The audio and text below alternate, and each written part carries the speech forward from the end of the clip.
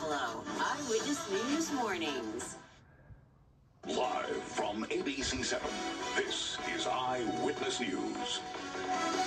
Joining us, you're watching on ABC7, ABC7.com, or streaming wherever you are on the ABC7 Los Angeles app. I'm Michelle Fisher. And I'm Cordero. This is Eyewitness News at 10. We'll have more on the newest Dodger coming up, but first, some breaking news. We have team coverage with these dangerous red flag warnings tonight. Amy Powell is in Porter Ranch in the middle of those high winds and the fire danger that come with that. But first, let's go and get to Alex Cheney, who's been tracking all of this as firefighters work hard to keep flames that are threatening homes in Ventura County. Alex. Yeah, that's right. That fire weather warning and the wind advisory is still active tonight and will be through tomorrow afternoon.